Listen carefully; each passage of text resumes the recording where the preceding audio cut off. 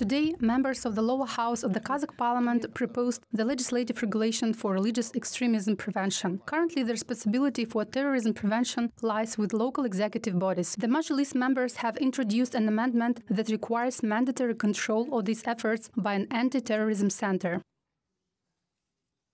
Біздің ойымызша, діни экстремизм мен терроризмнің алдын алу, оған қарсы ақпараттық жұмыс шаралары. In our opinion, we should not forget about the prevention of religious extremism and terrorism, as well as informational preventive measures. In this regard, within the Anti-Terrorism Commission, local executive bodies should be granted the authority to prevent religious extremism. We believe that the coordination of these activities should be carried out by the Anti-Terrorism Center. Жұмыстарды үйлестіріп, оған бас көз болуы шарт деп есептейміз.